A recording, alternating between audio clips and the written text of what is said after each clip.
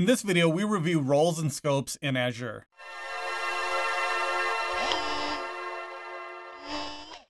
Hello everyone, I'm Travis and this is Rolebased. This is a quick video, but an important one.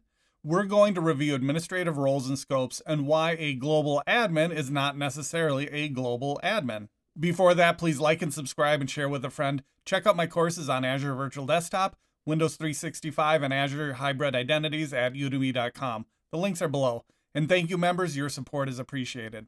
Back to it. Here's the problem. In Azure, global admins are often confused with an account that has access to all Azure services. And that's not the case. The global admin role in Azure does not provide access to Azure subscriptions.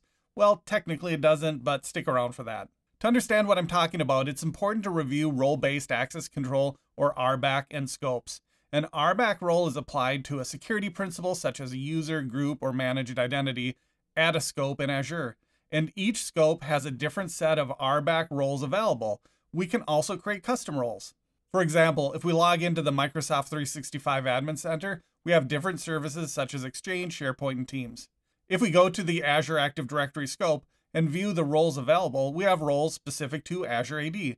We have Teams-related roles, for example, and there are roles for other services like Intune and Exchange. We also have a global admin and global reader role. Global admin has rights to access and manage everything at the Azure AD scope, including setting permissions. Azure subscriptions are another scope. Technically, Azure management groups, subscriptions, resource groups, and resources are all scopes we can apply RBAC roles to. For example, we can assign a security principal such as a group, the virtual machine contributor role, at a management group, subscription, resource group, or a specific VM. So why isn't a global admin for our subscriptions?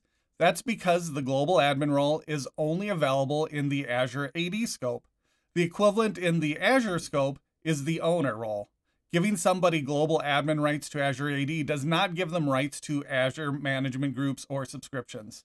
If you sign up for a free Azure trial, the global admin account created to administer Azure AD also has subscription owner rights. That's why you could administrate both with one account. The one distinction is that users with a global admin role can give themselves rights to change access to Azure subscriptions and management groups. There's a setting in the Azure portal under Properties. Setting this will give the global admin the user access administrator role at the Azure resource. From there, the global admin has rights to give themselves elevated roles to any subscription or management group.